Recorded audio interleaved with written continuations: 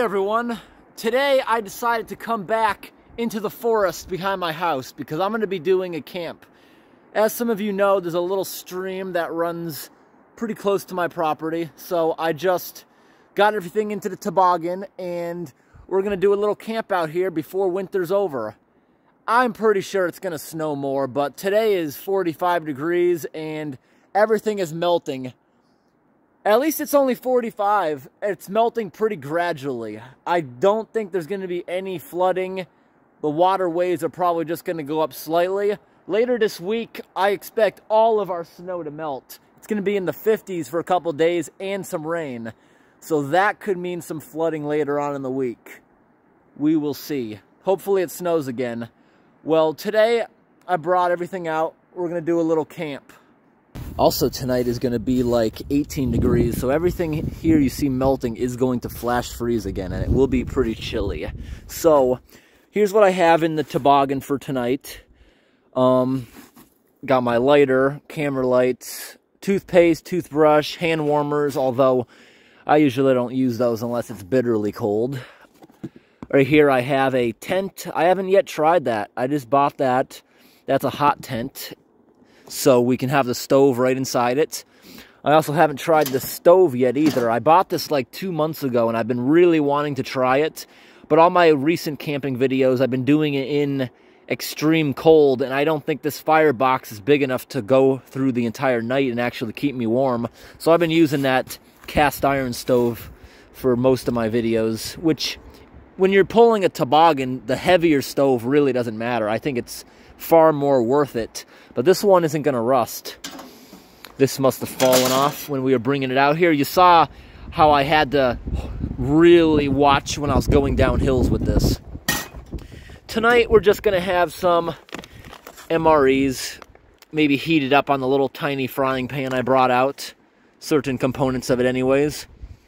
I always buy packages of these things. They're great for camping. They're great to keep in your vehicle in case of an emergency. And they're also fun to eat, so circulate them every now and then.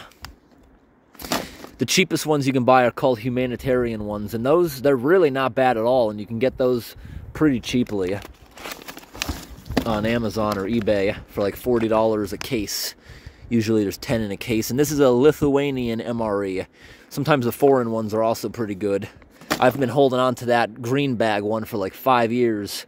But they have a really long shelf life. These things are usually still good after like 10. So I spent about an hour. I split a bunch of firewood that's been seasoning for like 3 years.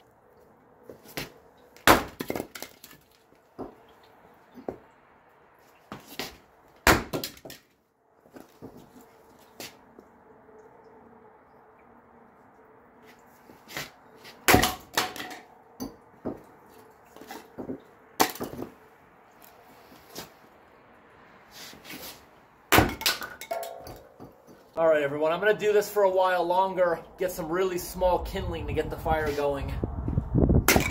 This stuff has been seasoning for 3 years, so it's very dry. It's going to burn very, very well.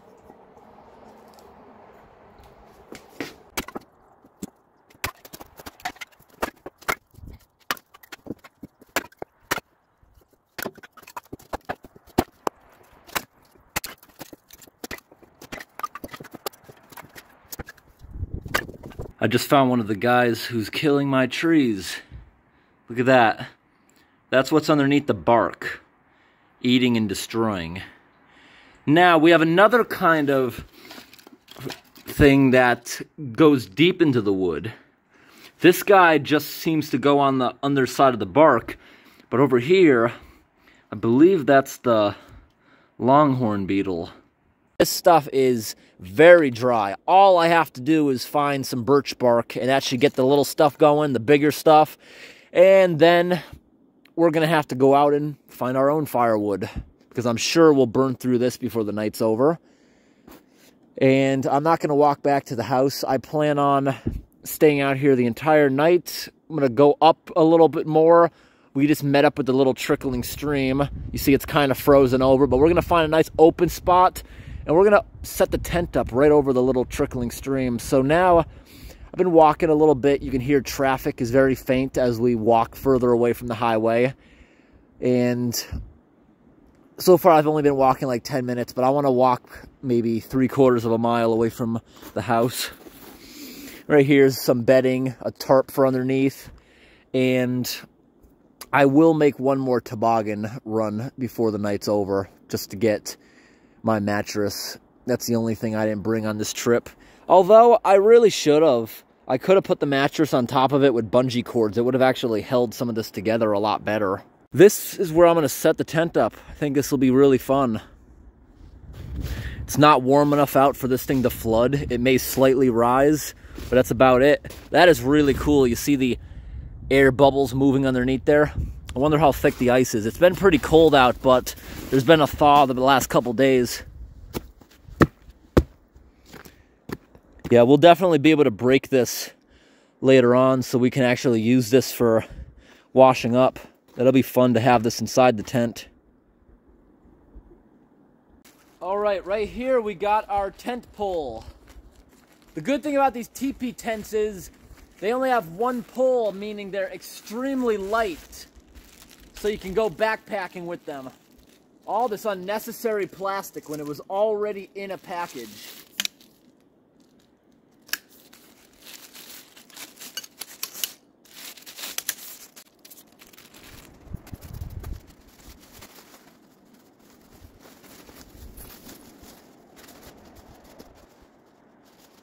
I gotta say, it's awesome setting it up with snow because you can jam the pole into it.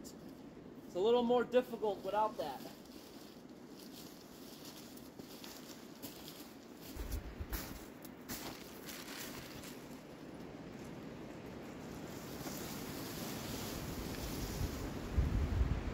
It's not gonna be a fun night. It's very windy.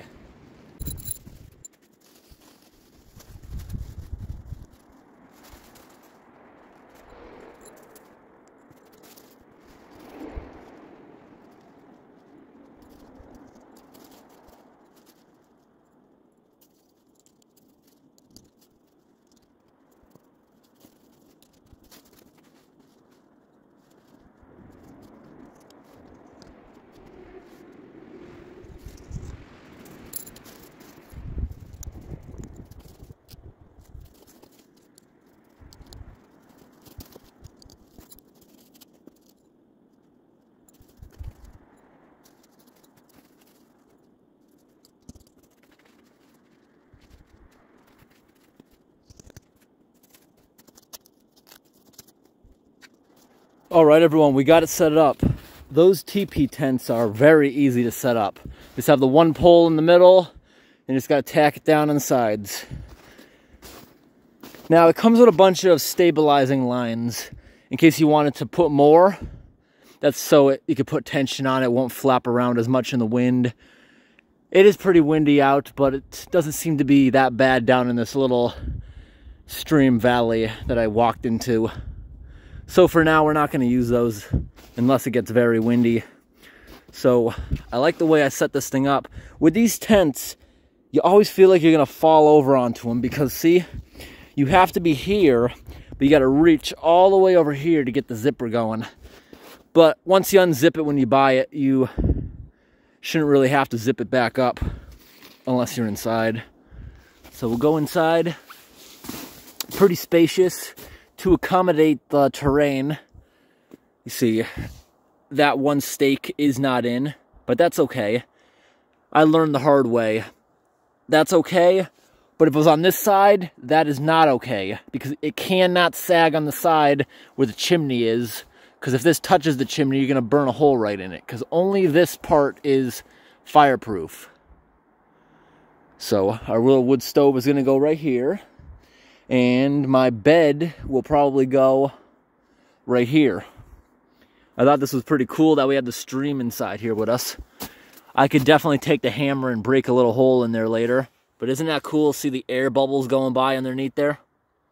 Now, because it's warm out, this stream may, by morning, there might be a trickle on top of the ice. But I am very used to this stream. I know how it acts with different temperatures since it's very close to my property, and Yeah, if it was raining today with the melting, then yeah, I probably wouldn't want to be here. But even in that case, I still don't think it would get out of here into the tent. I've only seen this thing flood majorly once. And that was not enough to wash you away. It might be enough to make the tent collapse on you, but never a dangerous level. Now, if we ever do this tent in the summertime, you see it actually opens up into a canopy. Then you could have like a fire outside it. Just sit in there watching it. Good for a nice rainy day. So now we gotta reach way over here again and open up the chimney. It's got some Velcro and a zipper. And now we're just gonna wind this thing up just like that. All right, everyone, now that I'm inside, I'm gonna keep walking around in here, you know, doing things. The snow is gonna be packed down in no time. So here's the stove. Here's how this thing works. Underneath it, we have these feet. Gotta open them up. Put it down right below the hole. As soon as I start using this, it'll melt around the entire area. Then we can fix it a little bit better. So this stove has this removable cap. So you can put a frying pan on there and it cooks faster with direct flames. I brought a tiny little pan today that I don't even think can go over that. So we'll just leave this thing on. And you can still cook on that. It just isn't as hot. I like how the stove has these side areas where you can put food off to the side. It's still close enough to keep warm. And look at this. This looks like one of those clips you use to put papers together. Came with a nice little glass window. That's wrapped up separate. You got to put that in there with the little bolts. This right here is the little poker stick. Can also be used for getting this off the top when it's scalding hot. Here's the pipes it comes with. If you have a hot tent or a camping situation where you need 90s, you can order those. Because this is a unusual sized pipe. You can't just go to the hardware store and get pipes for it. Although you definitely could manipulate some of them like I've done in the past.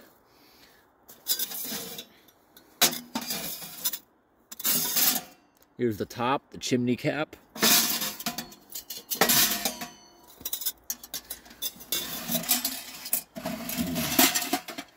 Alright, I'm noticing something right off the bat. Are you noticing it yet? There is no damper on the pipe like the other wood stove. And at the same time, I do not see anywhere to regulate the air going in. So you can't really control the burn of this one, can you? Except for opening the door, cracking it and stuff. This feature right here is kind of cool because with the poker stick, you can poke the fire.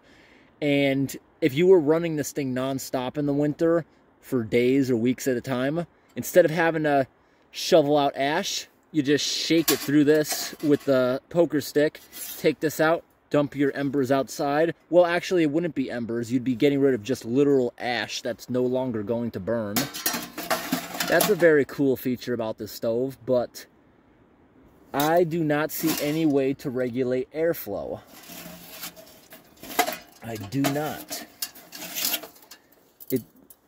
Because you see, this right here is the air intake, but there's absolutely no adjustment. Air comes in right here, and then it's distributed through all these tiny little holes along the top right there. Now, again, I can definitely manipulate this. You see on the back here, all I have to do is get a piece of sheet metal with similar holes, 2 screws, where I could slide it back and forth, or I could simply block this with something. Maybe I could, the simplest thing would be just take a piece of sheet metal with 1 screw so you could just back and forth.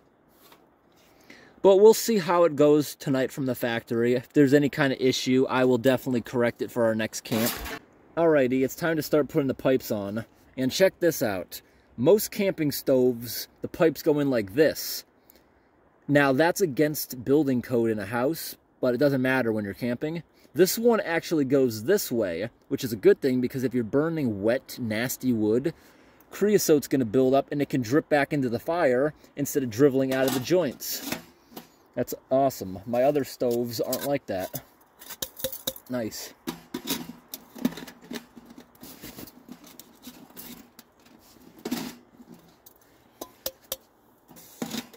Yep, we got to move the stove a little bit.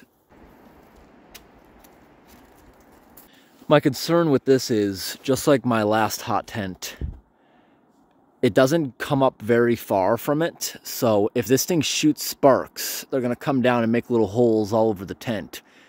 They're not hot enough to make a fire happen, like burn us down, but they will make little holes, and over time, more and more holes is going to lead to a lot of heat loss. So what I'm thinking is, I have a similar hot tent stove that I haven't tried out yet. I think I'm going to go back and steal some of its pipes, because by chance it might fit. Like 2 more sections, that might be good. It'll give us better drafting of the fireplace, and it will also give it a little bit more time for the sparks to cool down before they would come down and hit. All right, coming back. It's only about a 10-minute walk back out here. I brought some extra pipes, like I said. They're not the same thing. These are obviously a lot thinner. It's more a lighter stove, but maybe by chance it'll fit. Other than the joint not perfectly going together tight, it works. It works. You know, after a few weeks of it being really bitterly cold, this 45-degree weather, it feels really warm. We have some birch bark right here.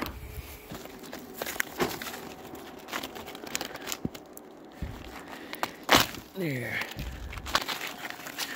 That should be enough to start our fire, just a little bit. Here's the miniature dam, like a 10-minute walk downstream. The stream gets a lot bigger down here, as you can see. It collects a lot of groundwater fast. Down here, you can see all the discharges on the little dam froze up, so it went right over the top. All right, everyone, we got everything neatly inside. The wind is slowly picking up, but it's not that bad yet. If it gets worse, I'll put up more of the little cable lines it has. Now, you can just tie them to a tree, or if you're in an open field or a desert doing the same thing, you could just stake them with the things it came with. But when you have a tree, I'd rather do that.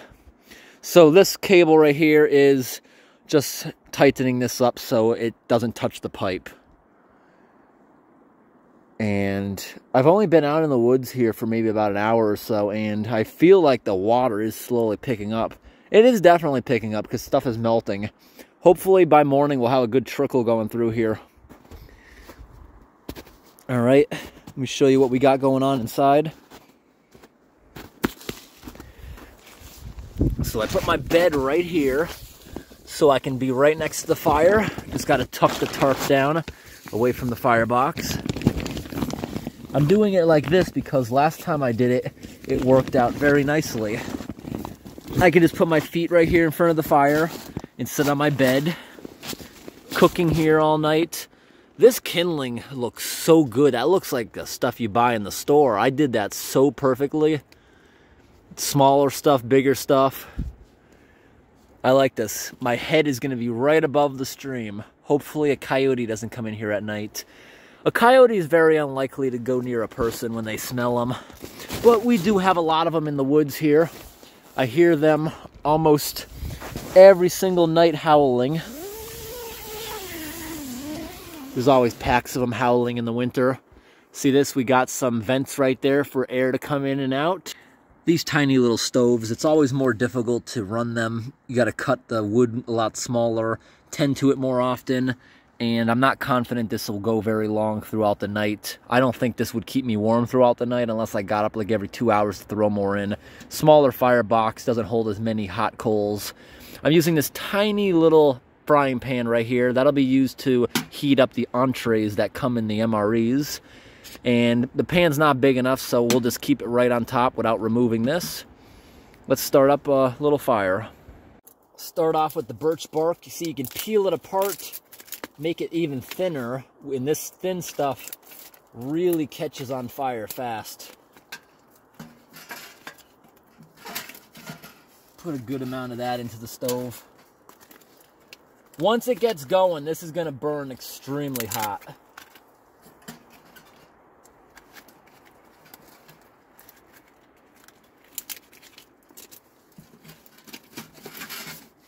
Put a couple pieces of cardboard in there.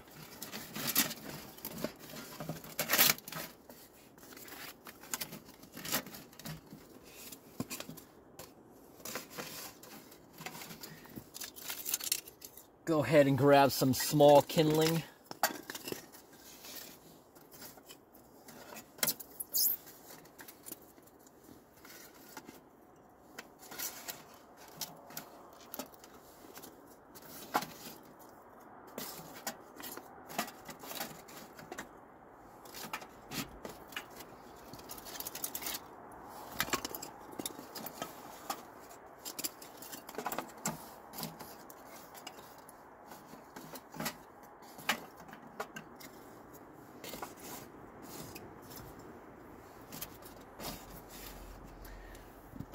Time to grab my lighter.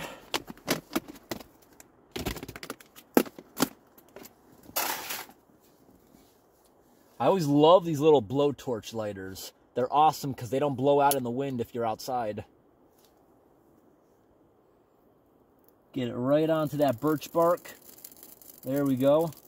My wood is so dry, I just lit the end of that wood and the wood is burning on its own like a match. We are starting to finally take off.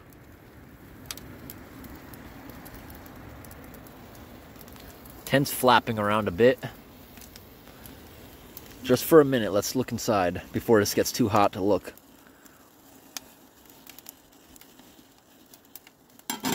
Still has a lot to do. I just want to peek outside at the smokestack. Not as much smoke coming out as I expected.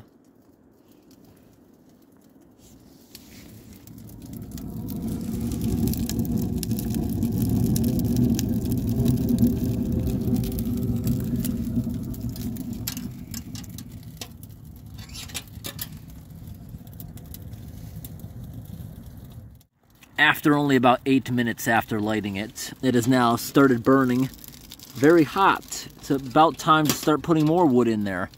Also, in only 8 minutes, look at the exhaust pipe. No more beautiful chrome. It's time to throw some larger wood in.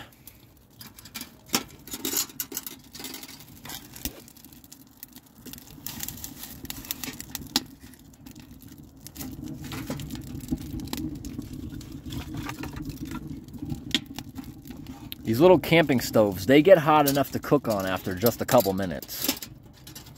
We can already cook on this if we wanted. I just want a little bit of heat in here because now that I'm not outside working, just sitting around, it's kind of chilly out. I thought a stainless steel stove was gonna look marvelous for a long time. I guess not. All right, everyone, I am actually getting a little bit hungry, so we're gonna start off with this American military MRE right here. This one is beef strips in savory tomato based sauce. Based sauce. So it's based on the tomato, or is it not actually tomato? All right, we're gonna open this thing up right now and we're gonna see what we got inside it. These things are very tough. I think I'm gonna have to grab a knife. No, never mind. Here we go inside, double packaged.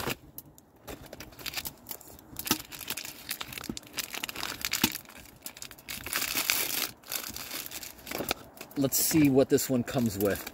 MREs always come with different variations of stuff, sometimes more than others. So this right here is beef strips in savory tomato sauce. All right. And the next thing we have, garlic mashed potatoes. That's gonna be good, mashed potatoes. We can heat that up in the pot. We can heat these up one at a time. We have a spoon, It came with sugar-free cranberry grape beverage. That is napkins, a moist towelette. We have gum, salt, and what else do we have in here? This is cranberries. All right, so what else do we have in here? We have peanut butter, which means it probably comes with crackers.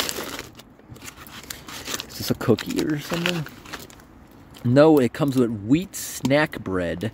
So the peanut butter is probably intended for this. We could probably cut it in half and make like half a peanut butter sandwich. Right here is Irish cream instant powder. Cappuccino. So this is basically coffee, right? Allow water that was just chemically purified to stand 30 minutes. You can put hot or cold water in this. That's really cool. We will save this for breakfast. Next we have jam. So look, we can have a peanut butter and jam sandwich. This right here is the heating element, so we can heat up our meals. So the way this thing works, it's actually really cool with an MRE. This thing in here reacts to water. You pour water in here up to the line. If you overfill it, it literally won't work. You'll like kind of flood it. I've done that before. So you put the water in there right between these two lines. You slide the sleeve of your food in there. Like I'm going to probably put this in there. And I'm going to heat the other one on the stove. I really want to use that pot and pan. Or I just have a pan. So one of these we're going to put in here. Usually you put one on each side of it and they react pretty good. In my experience, I've opened so many MREs on my other food opening channel, and to be honest, the American MREs usually perform the worst when it comes to the heating element, while other foreign ones usually are extremely hot. I was told by someone that you can't buy the American MREs when they're brand new. Usually they sell them to the public when they're a few years old, and they think that's why, but that's really no excuse. I've bought MREs from the 90s and they still work perfectly fine. So I'm going to put one of these in here just so I can show you how we use the heating element. And I think the mashed potatoes, mashed potatoes, I think I'd rather heat this up on the stove, honestly. Yeah, that'll work a lot better. The handle on this pot is too heavy. It's a nice pot. See, it's copper and the handle looks like it's brass. I found that somewhere. I'm not sure where. So we're going to open up the beef strips. Open it up. Put it into our little pan.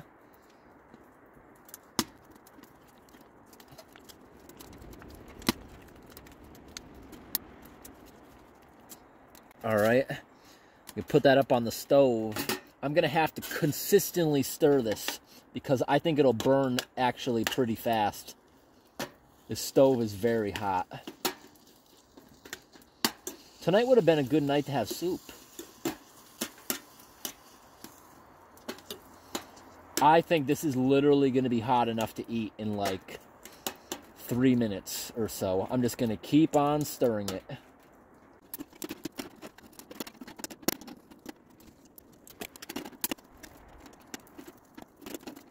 Alright everyone, I've been stirring it for only a couple minutes and the sauce really loosened up. I think it was kind of stiff because it was so cold out.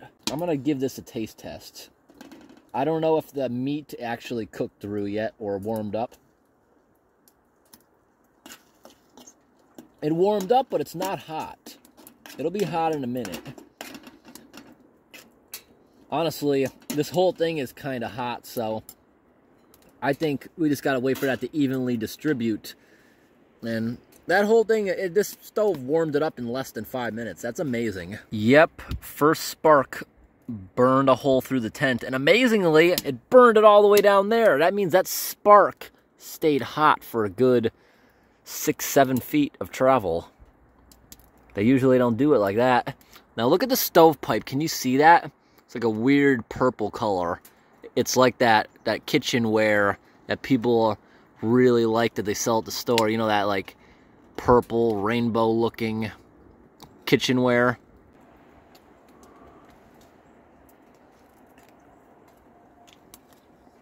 That's really good. I'm going to show you guys how we're going to use the heater right now. So we're going to tear the top of this thing off. And it's so vacuum tight, I can't even... Wow, look, I did actually rip it. It's just so tight. There we go. Get some water. And you can use any water. It's not touching your food. I could have grabbed it from the stream, but it's not flowing at the moment. I have to break the ice. So be very careful not to overfill. It does not take a lot. Yeah, look at that little tiny bit I just put in there. Almost overfilled it. I got it right around that top line. Put the food in there. Put it over like this. And you go and just leave it somewhere off to the side so it can heat up.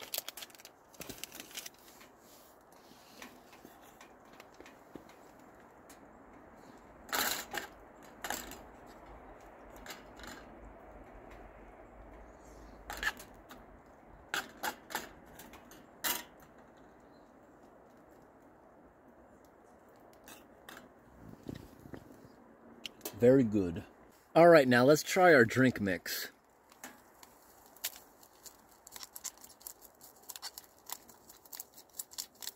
We're gonna have some grape flavored beverage.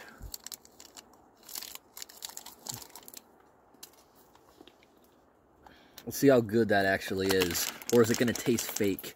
Wow, these caps are horrible these days. All right. It smells really awesome. It's way better than I expected. Not bad at all.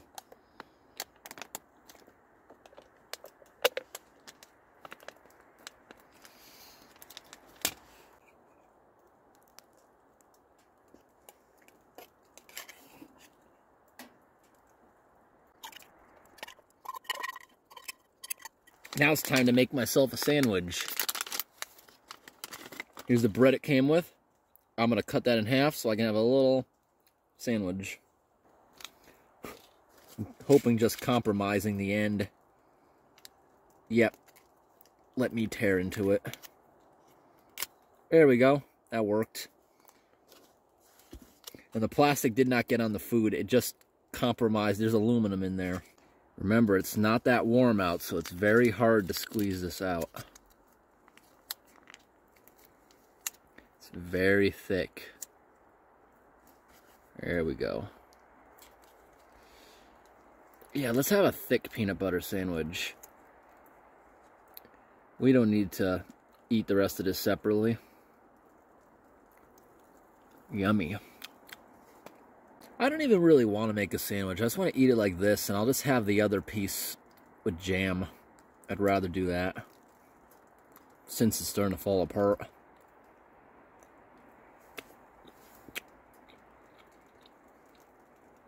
Yeah, bread is really dense. I like it a lot. Tasty. It's time to try the jelly.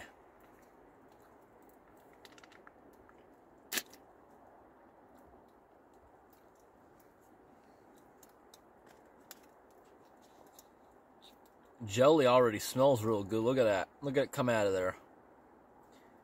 Grape jelly. It's a good thing bears are not out of hibernation yet. But it's getting warmer there. It's just a matter of time.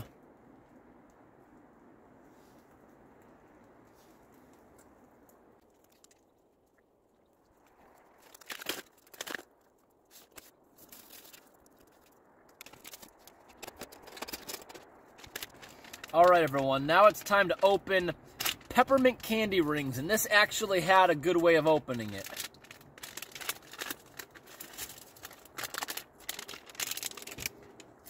They're lifesavers. It actually says lifesaver on them. I'll have those last. I'm just waiting for my mashed potatoes to heat up.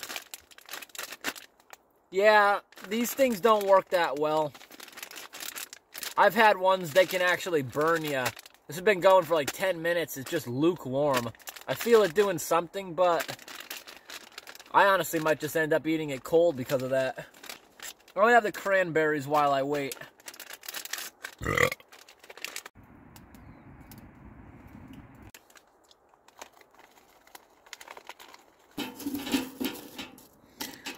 This was the nutrition facts that I just threw in there. This stove is working way better than my expectations. It's producing a really good amount of heat for that tiny firebox. Time to feed it some more stuff. Keep it going. I made sure that every piece of wood would be able to fit in here.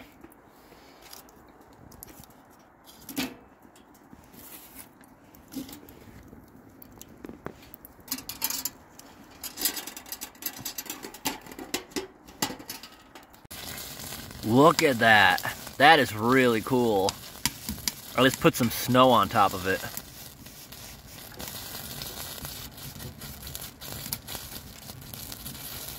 I swear we have lost so much snow just today alone. It's melting fast. So this tent, it's working out pretty good so far. See that? Zero smoke. That's because everything I'm burning today, I have seasoned for 3 years and it's been kept in a woodshed. It's so dry. Smoke is created when you're burning things with moisture in them. So that is really clean burning. You can see I'm not doing anything really unusual with the stove. The fire isn't even that big in there. Look at this. The side of it has warped a little bit. Other side, it's kind of warped in a little bit from the heat. And the door, very hard to open the door, like the hinges have warped. That makes me kind of concerned because I got glass right there. Imagine if that broke in my face. Otherwise, the stove is much warmer than I thought it would be. It's doing a good job heating this tent. It cooks food really fast. I'm surprised. I can't believe that hasn't melted being so close. It did in the last tent I used. So far, we have burned 2 spark holes that I know of. Now, you may ask yourself, to prevent these sparks, why don't they have like a metal screen over the end of it? That's because usually when you're camping, you're burning kind of not the best wood that you find, and creosote would quickly block that up as it builds up on it. Also, soot would build up on it, blocking airflow. I'm eating one of those mints. They're good. So now the door has warped where the handle can't really open it. It's warped down here. If I grab the poker, I can easily open it. But I don't like how it's already warping.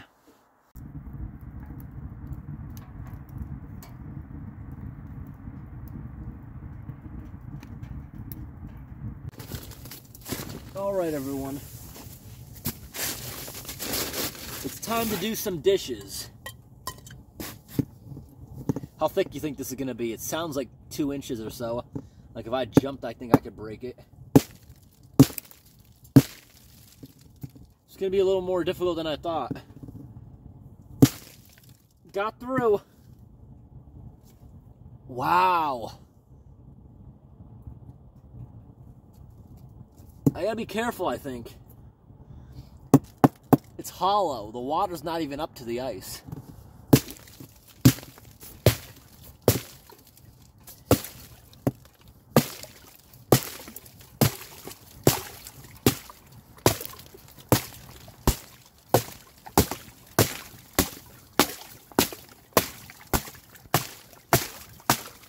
All right. Water's not very deep. Only a couple inches. Time to clean off my stuff.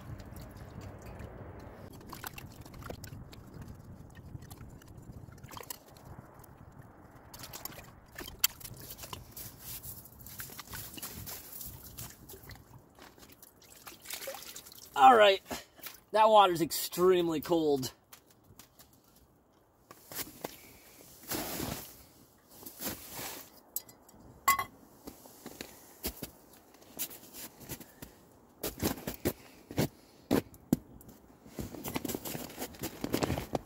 Not a great amount of headroom in here, but that worked out pretty well using the stream.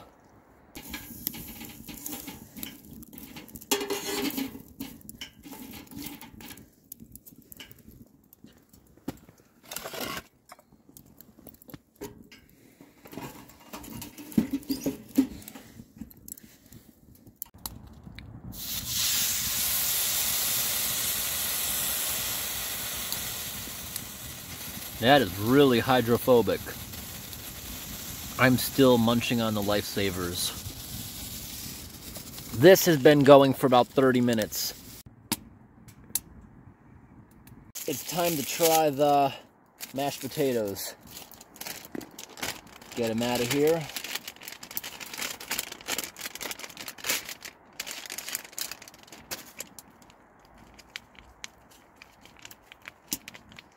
Yeah, this is not even that warm. It's like lukewarm in my hands, so when I actually start eating it, I don't think it's going to feel that warm. Better than nothing. Better than eating it cold. That is basically cold in my mouth. Feels warm to my hands because my hands are cold, but it is still cold, though. It's really not bad, though. Very garlicky.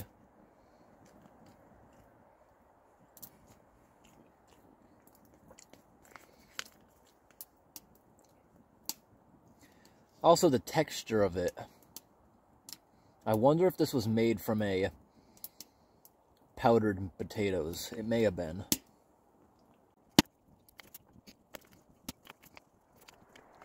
Alright everyone, it's only 7 p.m., but I've been in here for about 4 hours now, and I think I might start cooking more. I'm starting to get hungry again. Now, this stove, I can tell you, I was right and I did the right thing. This is... Whoa! Mosquito just scared me. Wow. Yeah, this stove here does not produce nearly as much heat as the cast iron one, which is about twice as big. Cast iron retains more heat, and the firebox is much bigger for more coals. This thing does not produce as much heat. Not at all. Can you see that? The pipe literally looks blue now. It's been going really good. No real concerns. I don't see any more spark holes. But then again, you really wouldn't see them until morning when the sunshine's going through them. I heard some coyotes howling out there, but they were pretty far away. They're not going to come near me. Alright, so let me shut the light off. Look at this. On a wood stove, you should never be seeing this on the sides. If the sides of a wood stove are glowing, it means it is overheating. But yet, there's really not that much going on in there. It's not that hot. It's not producing that much heat. But that explains why it's warping. I gotta tell you, the cast iron guide gear stove is a lot better than this thing so far. But I guess it's all up to how you're gonna be using it. Guide gear also makes a extra large stove, which is almost twice as big as that cast iron one you always see me lugging around. I think that might be a little bit too big to conventionally bring it out into the woods. But I guess for something stationary, maybe it would work. This is what the tent looks like from about 100 feet away. And here's what the tent looks like from just outside it. Really cool. So I just went for a little walk. I had to grab another bundle of firewood, this time some bigger stuff. Because there's no way we're going to make it through the night with that one bundle. We're burning wood way faster than I thought. And it's because the wood is so dry. It's kind of cool. Look at all the little reflectors. Alright everyone, so it's around 10 p.m. at night. I think pretty soon I'm going to cook up this other MRE. We'll have that. My last MRE, that was like 6 hours ago. Starting to get hungry again in here. I've been basically just laying down in here, watching some YouTube videos. There's actually a pretty good signal out here in the woods. So, right now, we are at about 63 degrees. No, that's about 66 degrees. And right now, it's pretty comfy in here. I'm burning this thing extremely hot. These stoves that actually have a window, watch this. Starting to burn my hand being that close. But the same distance from the side, not nearly as much heat going through it. I think that this thing suddenly started working way better is not necessarily because it's burning hotter. It's because it's finally able to catch up as a small stove. The wind has completely stopped. And without the wind gusting through every little crack in this thing, especially down here, you see it drapes, so there's really not a big opening where the stream is, but still that flap opens when wind comes through. Because the temperatures have dropped now below freezing, I don't expect this thing to rise at all. We've now climbed up to around 78 degrees. Yeah, it was definitely a factor of the wind preventing us from heating up earlier.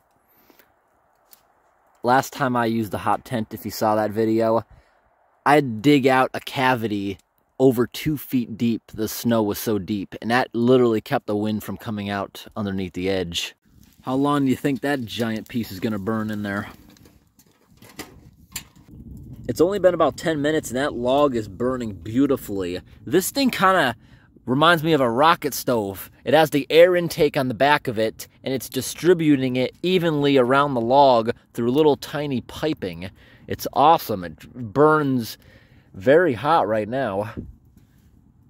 This whole tent is nice and hot. Until the wind blows, this thing keeps it very well, and the wind problem can be easily fixed by staking it down a little more. Now that we're getting later into the night and the traffic on the highway is almost non-existent, you listen carefully, all you can hear in here is occasional coyotes howling, the crackling of the fire, and when it's this quiet, you can actually hear the stream down there trickling. Crystal clear water there. This is all spring water. You walk up like not too far. The stream is non-existent. It picks up water really fast. Do you hear how violently the flames are moving around in there because of the way the air is coming into it? You open the door. Yeah, door has that issue. You open it, the whole stove suddenly gets quiet because the airflow is actually making noise. We melted a lot. When I first set the stove up, we couldn't even pull out this tray. See all the ash that's falling through? So this thing could run indefinitely. Every now and then you just have to empty out the ash. Yeah, we couldn't even open the drawer at first. We melted probably 6 inches of snow around it, and when we set it up in like a foot of snow, I wouldn't be surprised by morning if there's bare ground around it. I just discovered a spider friend. Look at that. Right there. Spider friend. I just let him crawl onto my hand. Spiders are nice creatures. I doubt this guy is going to bite unless I mess with it. Just gave him a little ride over there. Alright everyone. It's time to open up the other MRE.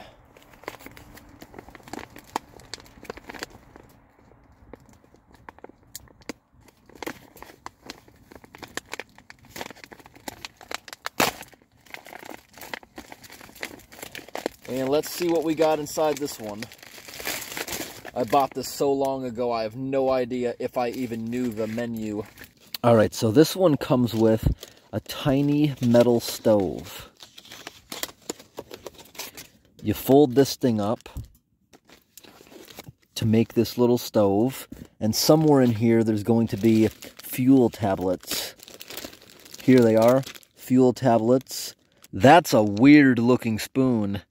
At first I was like, is that a spoon that I can eat afterwards? No, I think it's recycled plastic. That's why it looks like that. But there's the fuel tablets. In there it looks like those are lemon hand wipes. Came with matches, a zip tie. But I'm going to put this off to the side. I'm not going to use this heating element. I'm just going to heat it up on the stove right here. Came with some really good crackers. I love the crackers that come in these hard crackers.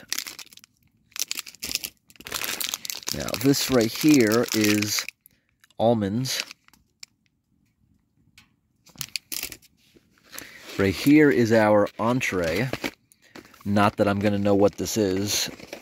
since I can't read what it says and it's been such a long time. So right here we have stewed pork with rice mash. I wonder how good this is going to be. Ingredients: 47% pork, water, rice 10%, pea fibers, salt. There's onions, carrots. Let's give this a try, cook it up. Now let's open this thing up. It's a Ziploc bag. I really like that. That means I can reuse it for something. This, I'm assuming, is jam. This right here is chocolate. That actually says chocolate. Here's a mint. That's gum. Ooh, tea. Yeah, we're going to make some tea. I can pour water into that little frying pan. Yeah, and I'll just sip it out of the frying pan. I don't think that's weird. This right here is a citrus drink. I could pour this in to my water bottle, just like I did with that grape drink earlier. And this is sugar for the tea. Let's open this thing up. When you buy food that's in Mylar bags, it lasts forever. That's why MREs are a good thing to have on hand in case of an emergency.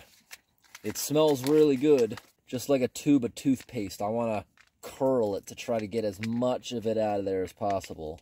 Here's a close-up look.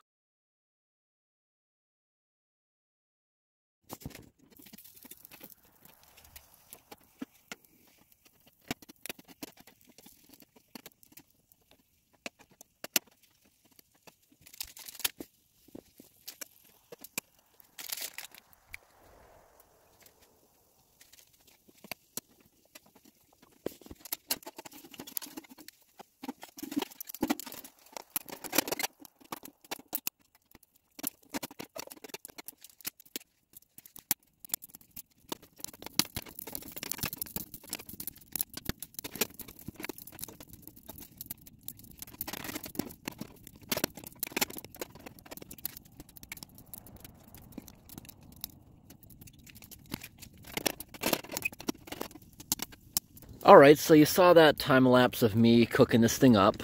I'm just letting it cool now. It's really hot. Now, it may not look like the best thing, but you can definitely see carrots. There's supposed to be pea fibers, pork, and rice. I kept taste testing it while I was cooking it. This is extremely good. This is really good. Alright, I'm going to enjoy this meal. The pot is a little bit too hot to touch, so I'm using a paper towel to grab it. I might even have to let it cool a little more. I heated this up really nicely. You see, no more big chunks. It just had to kind of dissolve because it was mixed with a lot of solidified fat.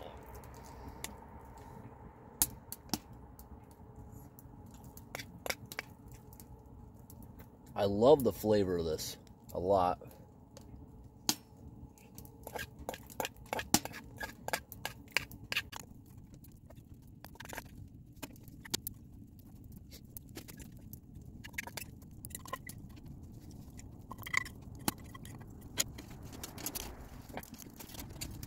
These crackers here, I really like them.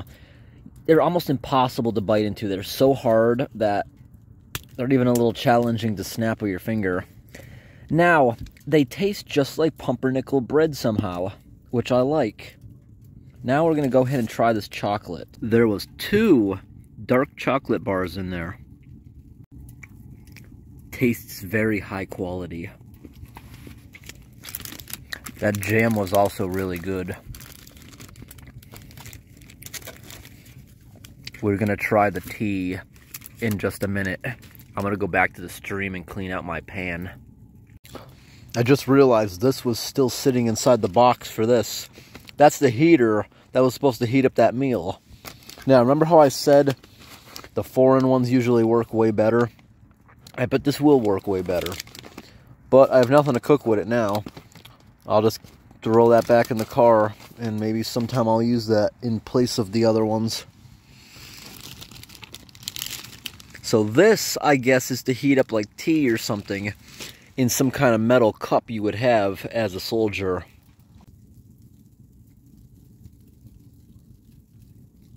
Hear that noise? It's snowing outside. I just made a huge mess. So I'm sitting here this fire's radiating. I'm very warm. And I had a chocolate bar here. I don't know if you can tell, not really with the camouflage, but this darker part is chocolate. It melted here, and somehow it got all over my hand, all over my phone without me realizing, until I was like, what is this? And thankfully I had this moist towelette. I was able to get the majority of it off of everything. Alright everyone, now I'm going to try cleaning this out. I don't think it's going to be as easy as the last one. The last one was just tomato sauce. This is actual grease, and freezing water and the grease does not mix. So I'm really going to have to scrape on it, I think. Get what I can, and then I will heat it back up on the stove with warm water to clean it.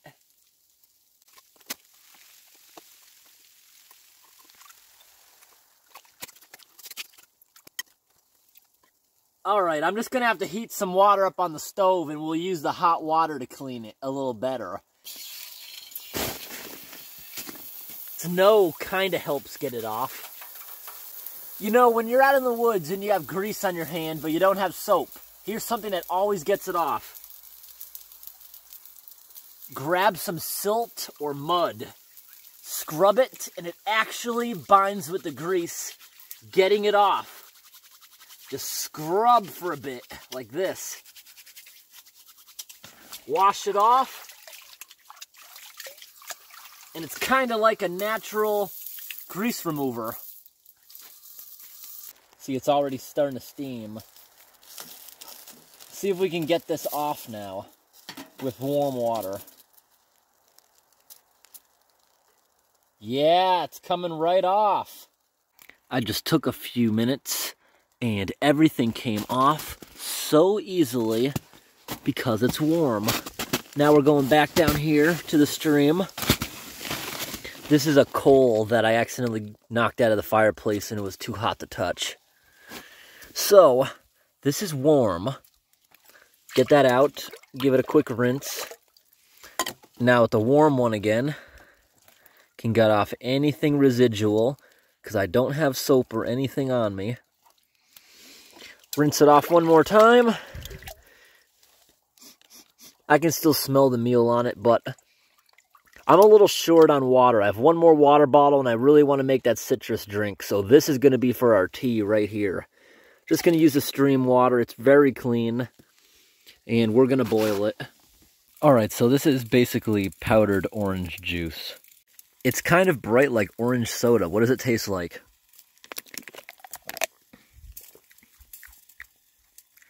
Very bland and tasteless. It kind of reminds me of that orange supplement drink, Tang. Alright, the stream water is boiling. Get our tea bag in there.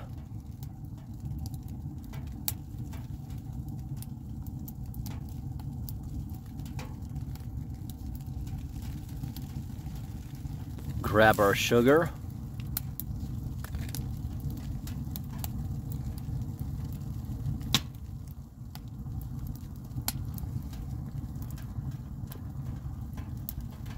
Stir around that sugar. Now let's get that off the stove, let it cool down for a few minutes, and then I'll give it a try. Sitting here eating some almonds.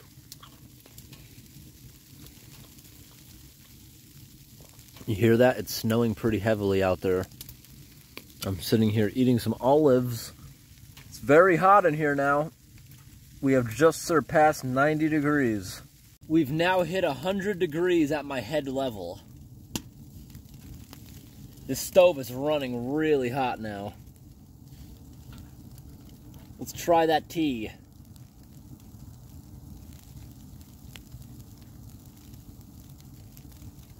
Good.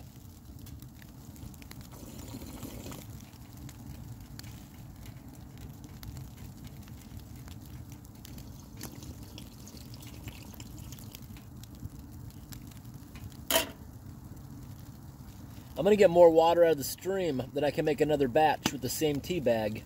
Just gonna leave the tea bag there. Let's go down to the stream and get some more water.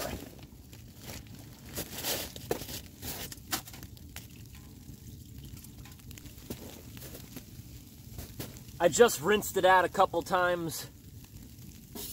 There's a little piece of sediment in there, but I don't care. You can see the stove is overheating a little bit. That's why we're managing now to get up to 105 degrees in here. Outside is about 26. It's not going to be a very cold night. Now, I don't know if it overheating like this is going to affect it long term, but this thing is working awesome. Alright, our second cup of tea is done boiling. This is very hot, so I just need to hold it with this. Actually burned myself a little bit.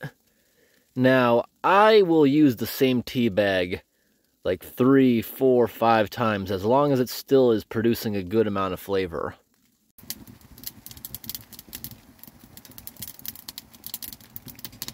This is probably the strongest mint chewing gum I've ever had. It's like twice the strength of Listerine. It makes your whole nose and nostrils burn when you breathe out.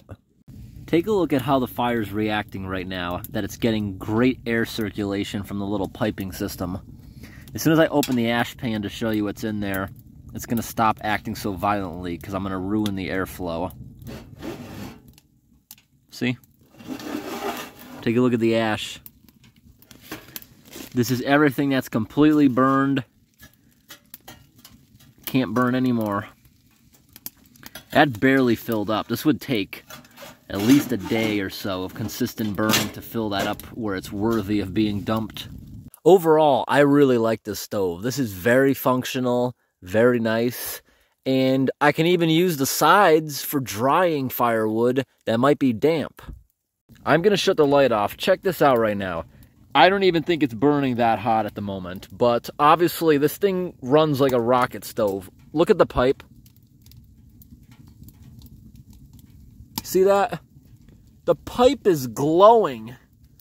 You can't see it on camera except the bottom section, but to the naked eye, it's glowing right up to like this point. It's amazing the tent isn't melting being that close. This thing's running like a rocket stove. It's amazing. And it's not even that hot in here. It's like 79 degrees. Before it was 105 and it wasn't even doing that stuff. We have not been outside in a while. It's about 12:30 in the morning. Let's go outside. As you can see, it's snowing a good amount. I'm glad temperatures dropped back down. Good amount of snow. Look at that. A solid coating. I'm going to walk around a little bit. I think I actually may, before bed, might have to go get another crate of firewood. Yeah, this thing is melting the snow from going on it. We got a good coating. I don't know how much we're going to pick up. The forecast is a little uncertain. That's kind of close to the tree, the exhaust pipe especially burning so hot. No, I'm not worried about the tree catching on fire, but it will likely kill that branch. I'm walking back on the trail right now, and I'm going to chop up enough firewood to fill another crate. We already have almost a full crate in there right now, but I plan on cooking another MRE before bed, and probably another for breakfast, so we're going to need to keep that stove running, and we can get rid of some trash on the way out too. So it's about a 20-minute round trip to the house and back. I'm back to camp with another bundle of firewood, and now, as a late night snack, it's 1 a.m., I'm going to have this, a humanitarian MRE. They're not bad at all. This is the cheapest kind of MRE you can buy. A pack of 10 of them is $40 online. Now, these do not come with a heating element. They're very inexpensive, so we're going to use the heating element that we didn't use from that Lithuanian MRE in this.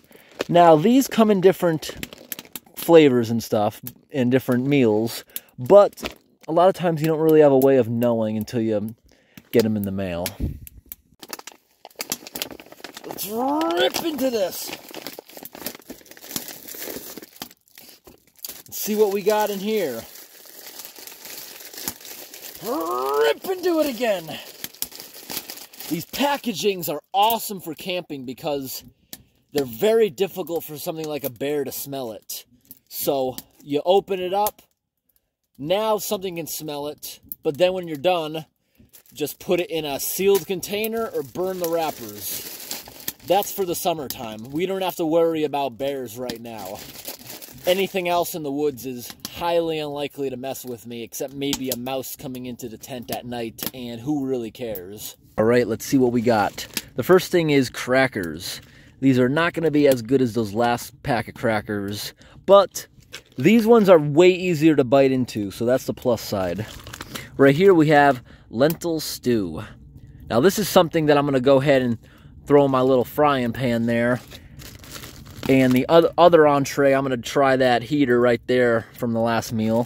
So the next thing we have here is a shortbread cookie. That's going to be very good. Here's our silverware. We got some sugar packets. There's going to be instant coffee in here. We're going to save that for morning. We can have it with that cappuccino that came out of the other one. They always come with nutrition facts to make sure you're not allergic to it or anything, in case there's an allergy. This right here is frosted toaster pastry. It's a Pop-Tart. It's always a Pop-Tart when you open these things up. Sometimes there's even a residential packaging in there. They just put it in this Mylar bag to make it last longer. And here's an oatmeal cookie. Right here is peanut butter. Here is jam. And the other entree or side, what is this? We have veggie barley stew. So you see, you still get a whole bunch of stuff for a very inexpensive MRE. It just doesn't come with a heating element, and it really doesn't need one. You can eat this stuff perfectly cold. I've done it many times, but I'm having fun here in my little camp. I'm going to throw some of this in the stove. This is not greasy like that last one, so this will be very easy to clean out in the stream. And the other one we're going to activate in this other heater, which I bet is going to be very, very powerful. They always are. All right, let's pour the water to the fill line. There we go. Oh my gosh, I knew it. This is one of those awesome MREs. Look, it's already steaming in a matter of 10 seconds. And right here, it's hot enough to burn you. You can't touch it. These foreign heaters always work amazingly. Look at the steam. And right here looks like something that may actually turn color when it is ready. That might be what that is. So you turn over the top of it and you leave it against something. Just lean it against something. That is awesome. That's going to like heat that thing up so hot in like 5 minutes. So here is the barley stew. We're going to start heating that up, stir it around. And if you have a bigger pot, if you wanted to make it into like more of a soup, you could add some water to that totally. So this stove is actually very fast. That is completely heated. I'm letting it cool now. For some reason, this made it actually smell like pizza in here. So while I was stirring this, I noticed the water bottle I filled that heater with. It was dripping right here. So I quickly grabbed it. And then, because I was quickly grabbing that, my fork wasn't in here good enough, so it flicked food all over me. So I put the water bottle back down without fixing the cap. So it spilled again. But that's okay. I'm used to sleeping in damp beds. I've done this so many times. First I'm going to eat this, then I'll get to that. This is so hot, I can't even pick up the bag.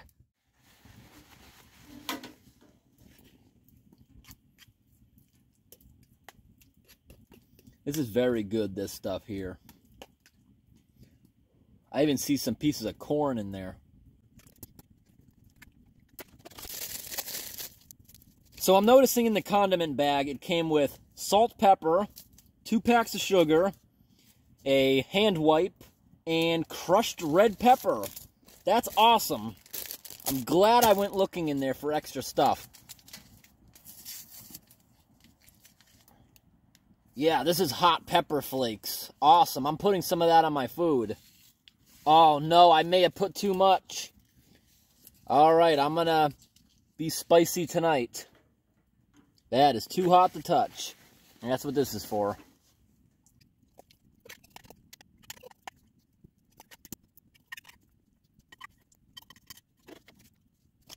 Alright, let's have the shortbread cookie now.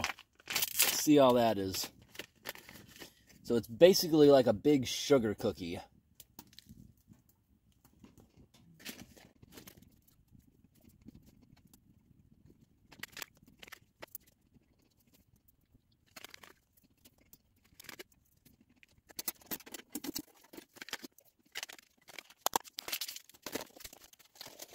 Alright, I think it's time to try this thing, which is still very, very hot. This thing has enough power, it would probably cook multiple meals.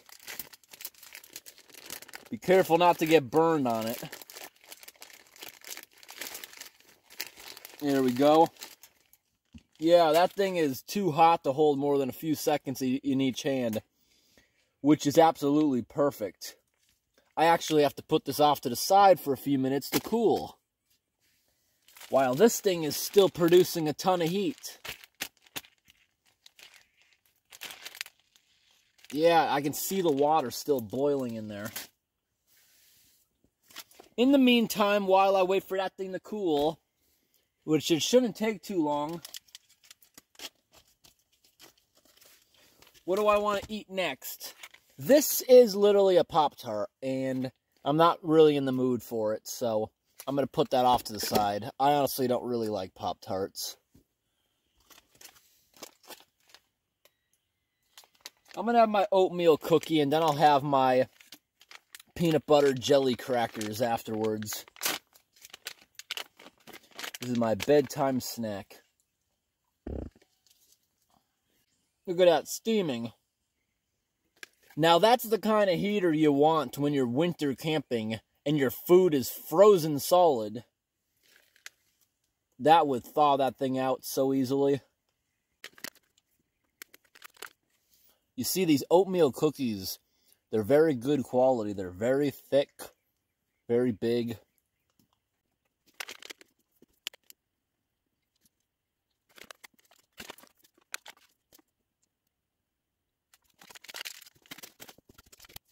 Alright everyone, this is cooled down to a good temp. Go ahead, open it up. And now we're going to try our lentil stew. Got a spoon. And then I'm going to show you guys up close what it looks like. This looks really good. I see a lot of rice. I see the meat.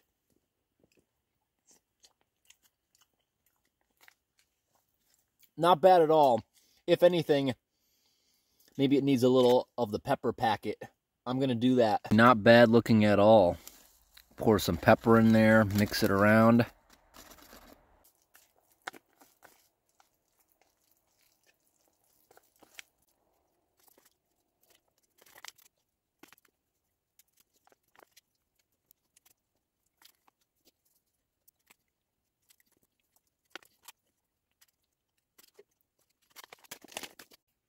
Peanut butter and strawberry jam, and here's the crackers for them.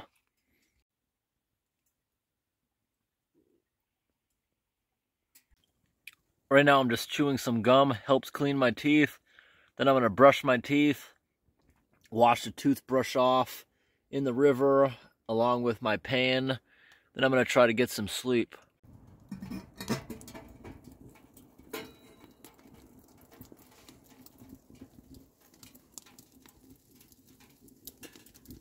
Alright everyone, I'm back down to the stream to brush my teeth, and that pan has been down there for over an hour, just softening up in the water. Then I should be able to just scrub that out really quickly with my fingers.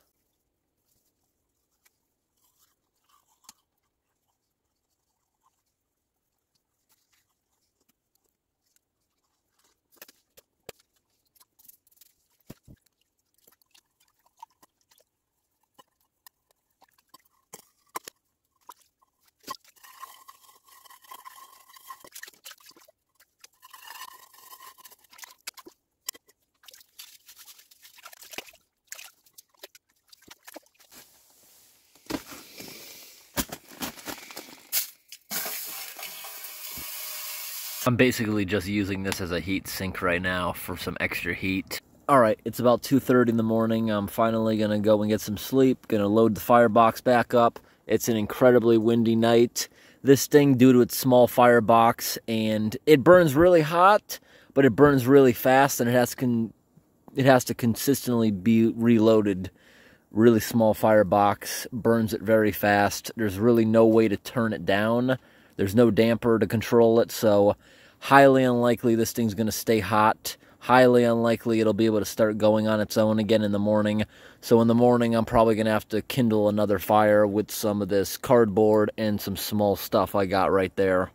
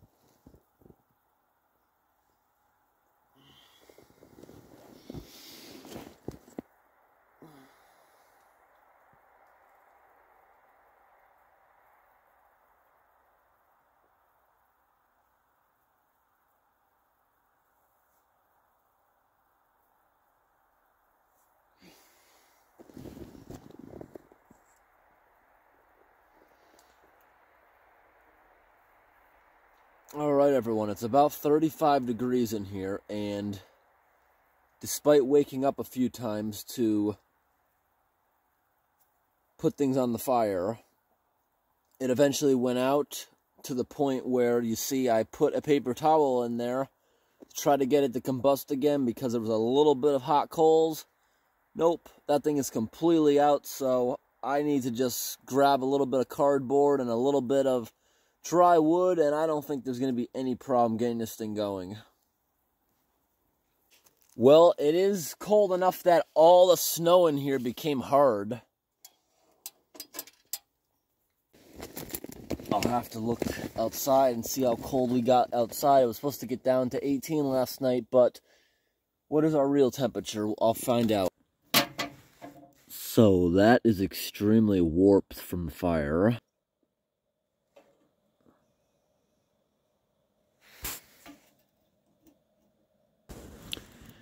Alright, so despite what this thing said when it was right here, at this level of the tent, we definitely got below freezing. Look at the ice in the frying pan. And that wasn't even on the floor. It was sitting right on this shelf. So we got below freezing at my head level, as you can see. Now that I've risen this thing back up here and the fire's going a little bit, we're at 38. So from the footage, it appears I slept about 5 hours or so on and off, and I woke up a couple times to get the fire. I just checked. Right now outside it is 22 degrees. It is 8:45 in the morning. I don't know how cold it may have got because it is definitely rising again since it is sunny out and the sun has been up now for almost 3 hours. And today's high temperature is only going to be 27 degrees, not getting above freezing like yesterday. Yesterday was pretty warm. There's a crow outside. Tomorrow's supposed to be warm again like yesterday, so we will have more melting tomorrow. No more melting will take place today. The fire's not going awesome yet, but it will be soon. Just this little bit of flame has already got the tent back up to about 42 degrees, and we are steadily climbing. This is already warm to the touch. Just like I told you, as soon as the sun came up, I would be able to show you spark holes. 1, 2, 3, 4, 5, 6, 7, 8, 9, 10, 11, 12, 13, 14, 15, 16, 17. Fire going really hot again, and now the temperature in here has now got back up to around 70. So I just went online and I bought a spark arrestor for this thing here. I thought that may have been a bad idea because it may have clogged up with soot after a while. But no, I think it'll work because this thing is burning so hot, I don't think it'll ever clog up. There's such a strong draft. It's like a rocket stove. And that's why sparks are getting pushed up it so fast. I don't know why the stove doesn't come with that in the first place if it's meant to be used in a tent like this. I don't know. Well, anyways, the cap it came with, I guess I'm no longer going to use. And I just bought one that will fit this size camping pipe. It's a screen with another screen tightly together, so it's supposed to catch the spark. All right, the fire's going pretty good now. I gotta go outside for a bathroom break. Yep, look at this. The snow was so soft yesterday, now we got a hard crust on it because it got down below freezing again. It feels really chilly out compared to yesterday. Coming back to the tent. Not burning clean yet. Still hasn't got up to temp, it looks like.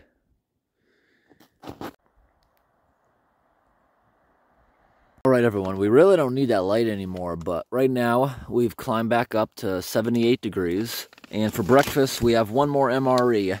So this is a Russian one I bought about a year and a half ago. Back when you could still get them. You can't get them anymore for obvious reasons. These have always been the more expensive ones. This box right here, I think, was $30 or something. But now, if you want to get one from a third party, like on eBay or something, you're going to pay hundreds because they're in demand since you can't get them anymore. I'm going to translate this whole list of stuff for you so you can take a look at what's in it, and we're going to open it up. I love how these come in a nice box. It's in a Mylar bag, which will last forever.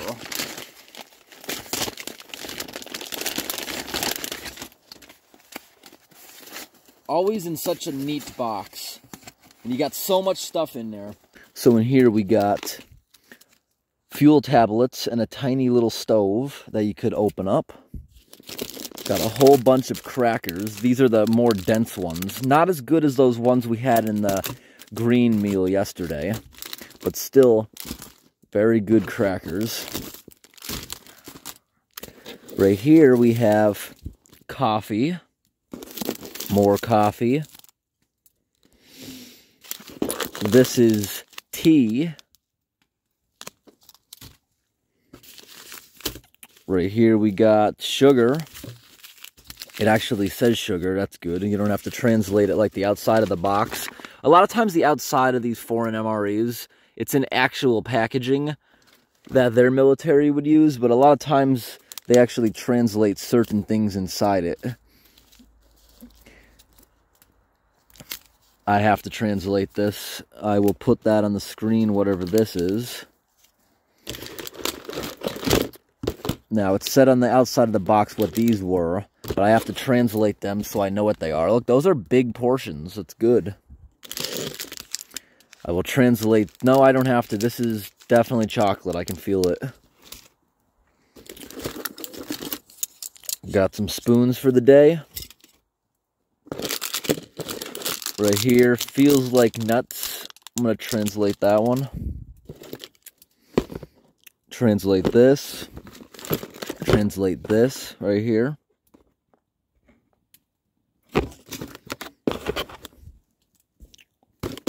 I'm going to translate this one. This is actually the biggest ration I think I ever bought. I've done reviews on a lot of other ones, but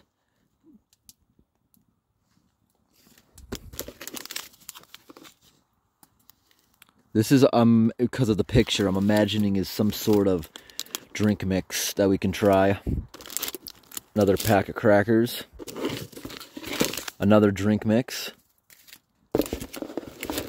Another meal. So yes, this thing is definitely your whole day's worth. There's 3 meals in this. And this, I'm imagining, is hand sanitizer, I assume. This is, I'm thinking, jelly.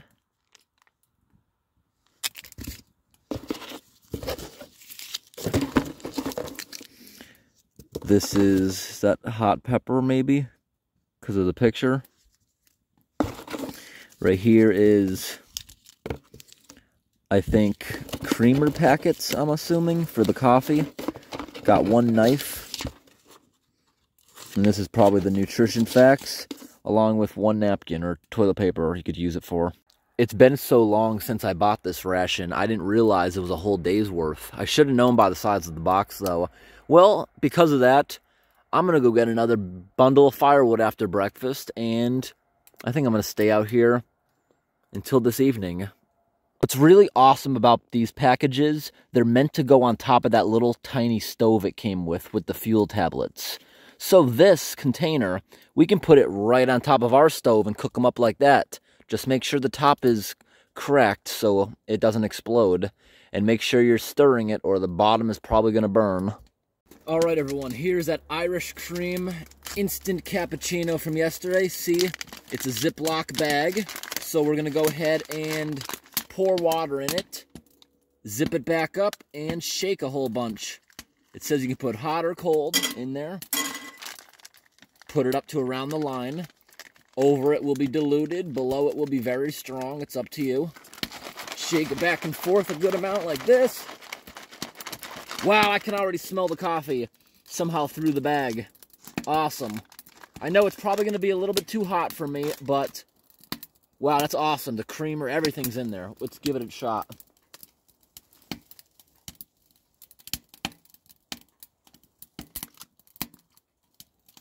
Just has to cool a little, not as hot as I thought. But that is awesome. That's really good. What I'm having now is meat with beans and vegetables, and this is vegetable caviar. I just have to keep it stirring so I don't burn it. These are going to heat up very fast. Tastes really good, making the whole tent smell like good food. This is a quality meal. This is going to be so good, and I'm about to start boiling some more water so I can have some of the Russian tea. Almost done heating up. It's lukewarm. This stove is awesome. Less than 5 minutes, these will be fully heated to the extent where I have to let them cool. That just tastes like squash, which is really good. Sweet squash. Alright everyone, so this is that peach drink. It has not completely dissolved yet, meaning the flavor is going to get better. But as of right now, it's a little bit bland. When it dissolves, if the flavor is not any better, I might actually put both packets of it in here. And this is going to be my tea. Both of these are now fully heated. As you can see, I ate a lot of this one before I even took it off the stove. It's really good. It's really good chili.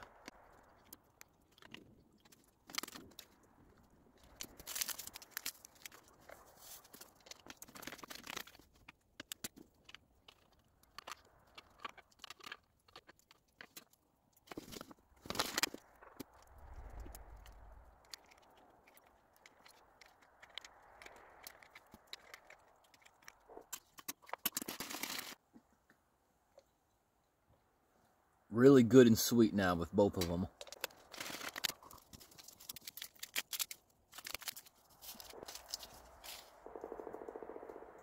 Ooh, you heard that? There's a woodpecker out there. I've been hearing him on and off all morning. He doesn't peck much. That's why I haven't bothered trying to record it.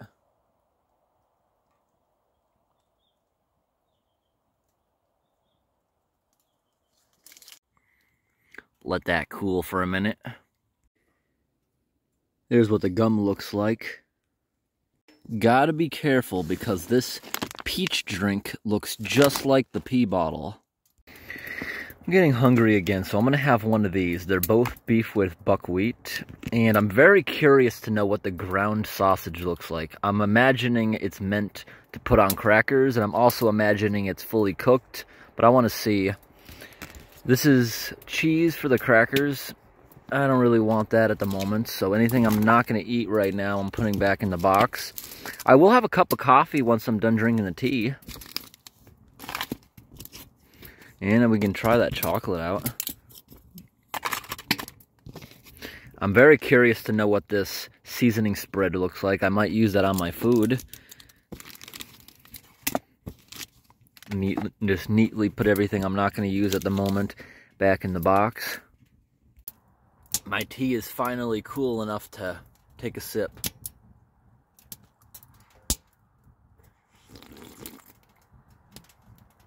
The pan is a little hot on my lips though.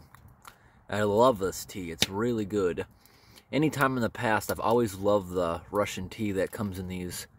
And that's a lot of sugar. They gave us a lot of sugar packets. Big ones.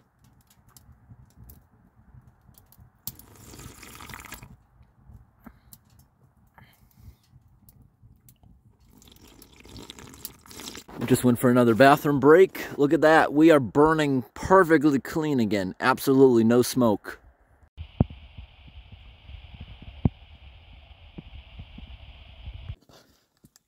This chocolate looks like it's going to be good.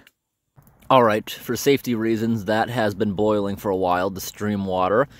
I'm saving the tea bag because I might want more tea, and I don't want to waste the other tea bag because I can get a couple cups out of that. Got our instant coffee, creamer. Now, because I have it, I'm going to use it, but normally when I make coffee, I don't even use sugar, just creamer. But because I have it, I'm going to use it. Yeah, that's so bad for me. I usually don't even use it. And I was thinking now, maybe I might want some mocha coffee. Maybe I could put some of the chocolate bar in here. That might be pretty good.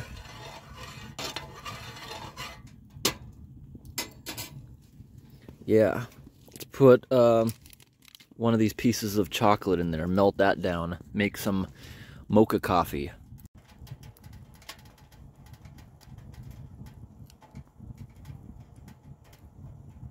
Hear that? In the background, it sounds like coyotes may be fighting, even though it's daytime. It's coffee time. Yep, cool enough for me to comfortably drink. That's very chocolatey. Look at that.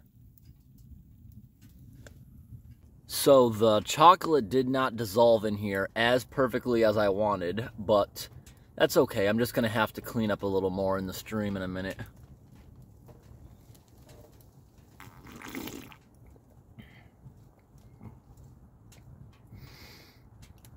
Wow, I'm glad I didn't put more than 2 squares of chocolate in there. That's extremely strong. When you're camping, anytime you have trouble getting something off of a pan and you need a scrubber, just throw sediment or sand in there and that works as a good scrub. Rinse it out, fill it back up with water, and boil. So now that we're all the way to the afternoon hours of the next day, I absolutely love this little stove. This thing is awesome. It works like a rocket stove. It cooks faster than any other wood stove I've ever used. That's the upside to it, so it's great for summer camps. It's great for winter camping if you have a good sleeping bag. But if you're using this to make sure your tent stays warm throughout the entire night, you're going to want a bigger firebox like the stove I usually use. And look at this, we melted the whole ground around it to the point I had to shim the back of it because the ground is absolutely not straight at all now that the snow's melting. So right here, that water is done boiling. So we're going to go ahead and take that off. And we're going to make some tea. I'm not going to put sugar in it this time. Alright, here's what translated as ground meat. That looks like a pate, so yeah, that's most likely for the crackers. You could heat it up if you want. I'm gonna do it. Now right here is the beef with buckwheat. This, you can see, has a lot of lard, fat, whatever you want to call it, which is great for survival. Gives you a lot of energy and, what do you call it? The buckwheat is starting to smell pretty good. You see, it's starting to loosen up now that we're heating it up. Because remember, it was really cold last night. It's kind of hard not to spill a little bit stirring it in here because I'm stirring it pretty vigorously so it doesn't burn. Back here, we're going to give that a flip. And then I'm just going to eat that right there with the fork, not even with the crackers. I'm going to save all the crackers. And the last meal, which is also buckwheat, I'm going to save that for another time. I'm going to save the cheese. I might try opening the seasoning packet to see what it is. Maybe put it on this to make the food taste a little better. But we are almost heated up. It's ketchup. Now that everything has cooled, I can pick the container up comfortably. I put the ketchup in the buckwheat. Buckwheat is very good, but it's also a little bit bland. So the ketchup being mixed in there adds a little bit of flavor. Might actually add some pepper. We got a lot of that.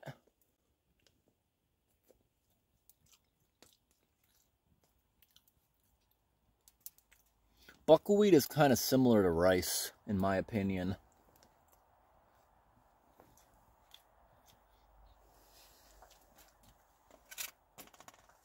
Let's try that pate block. See what's going on with that. Smells similar to potted meat. Should be good that we heated it up. I'm pretty sure this was intended for the crackers along with the cheese.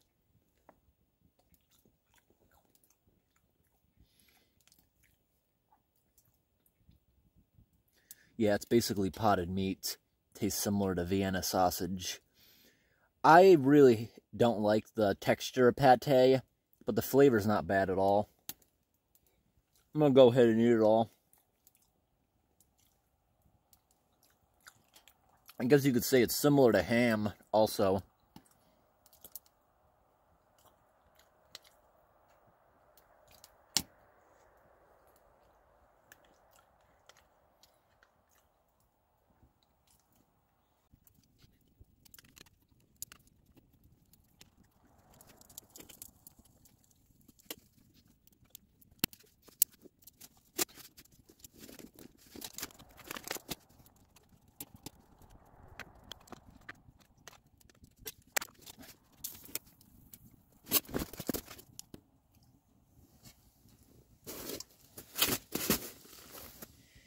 Alright, so the tea last night was really good the second time. This was very bland the second time. Didn't really work for seconds. So I'm going to have one more pan of coffee, and then I think we're out of here. I don't need another bundle of firewood. I'm going to burn what we have so I don't have to lug it back. Then I'm going to start cleaning up camp. I have one more meal in here. I will save this for another time. Or just some snack at some point. The heating element in there, the fuel tabs and little stove. I'll just put that in storage for someday. It looks like, is that a water skimmer that we awoke from hibernation? I wasn't going to trust that water bottle all night, but that's only there so I can burn that one piece of wood. Look inside, you see all that smoke? But yet, somehow that smoke is being burned up before it leaves. Look. Burning perfectly clean outside. Somehow the hot pipe is acting like a catalytic converter. Some coffee. And some creamer. Once we throw that wood in, I say we have another hour before this thing burns out and is cold enough to pick up.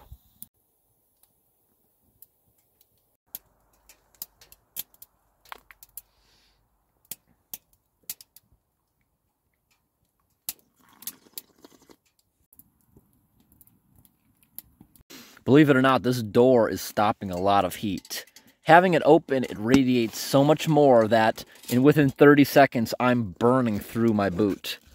Not literally, but my skin feels like it's burning from the heat. That's our last piece of wood. This thing is now burning pretty hot. This thing should be completely burning in about an hour or so, and we're going to start cleaning up camp.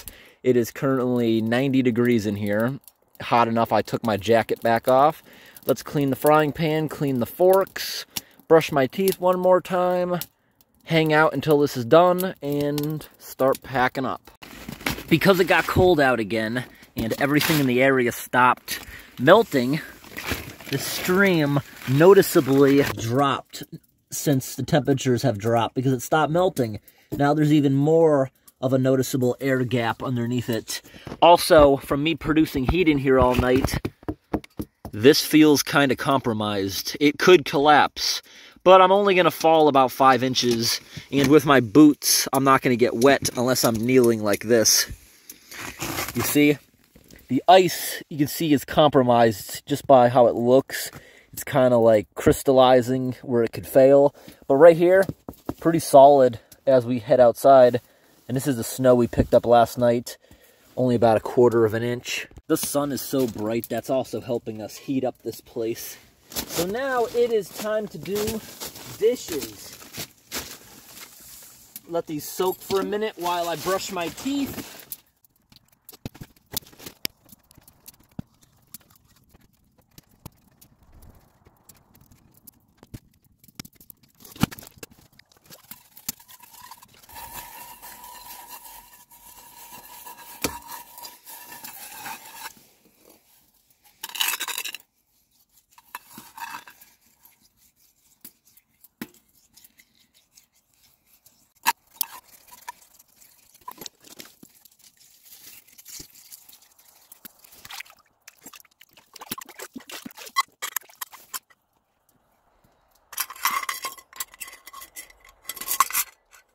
Now that we're all done using the stream, I'm just wondering how much I'd have to do to break this ice. It doesn't seem like much. I think I can break it pretty easily.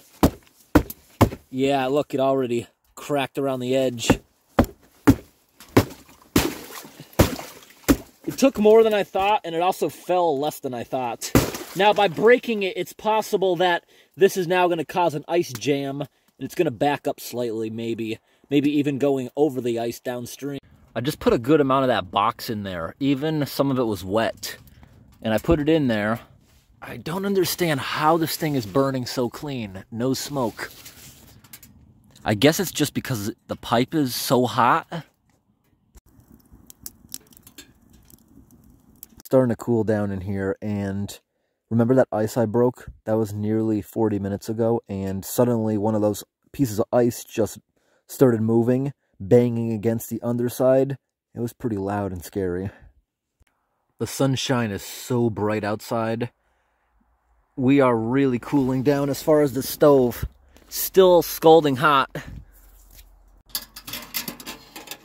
I would say this thing will probably be cold enough to touch. Maybe 30 minutes or so. Let's spread it around, help it cool down. One thing I always worry about with these hot tents is if this ever touches that pipe, it's going to melt severely. Only that little silver square is what's heat proof. So for upcoming videos, you can get it from the plumbing section of any hardware store. I'm going to get this rock wool plumbing sleeve. It's completely fireproof, and I'm going to put it around the pipe when it goes through that, and that should help out a lot.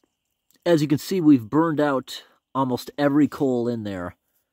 Despite that, still very hot. A lot of heat still coming off that little bit.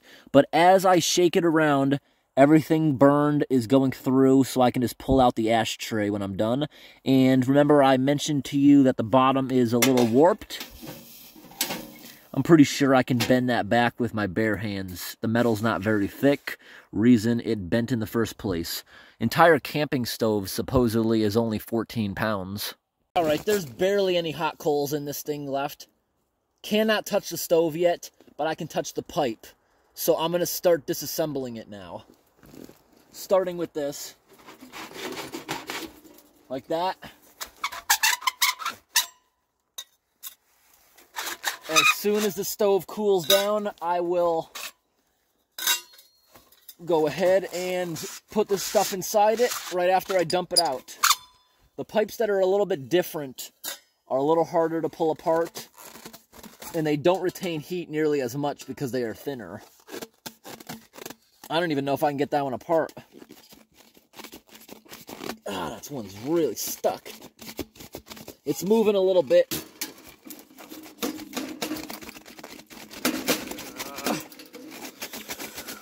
That's really in there. There we go.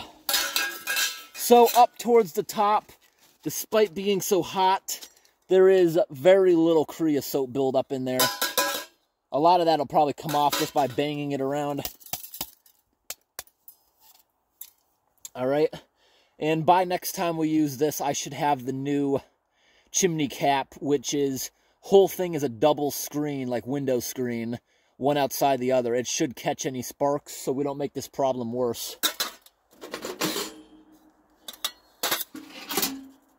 It is time to move everything out of the tent and take the tent down. This thing is still hot to touch. Well, I can touch it for like 5 seconds before it gets too hot. Just pick it up like this to bring it outside and dump it.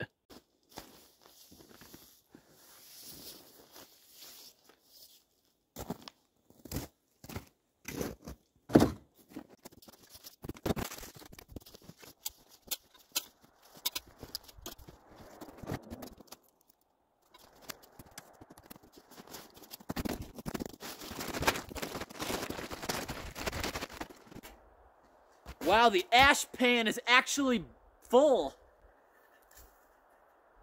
Still kind of hot. Open it up, shake it out a whole bunch.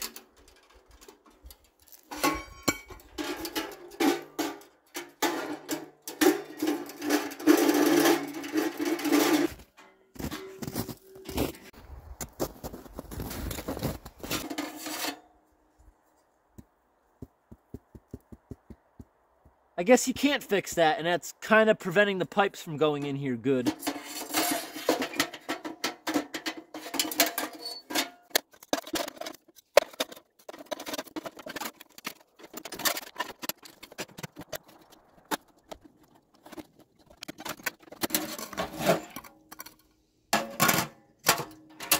I finally got everything to fit well. If you remember, these pipes don't go with it. I just wanted the stack to be higher. Except going back once to get firewood, I have been out here now for exactly 24 hours.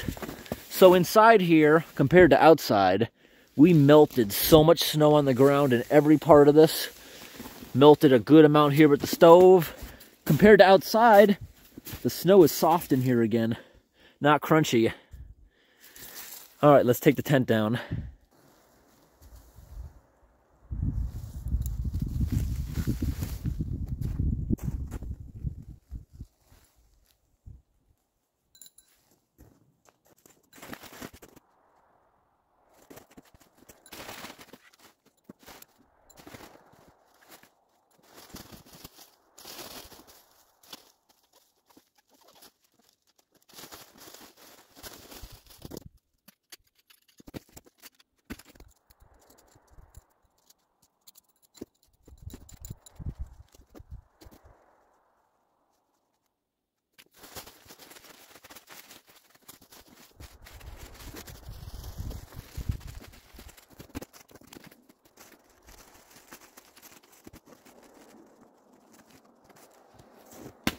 All set. Got it back in the bag pretty neatly.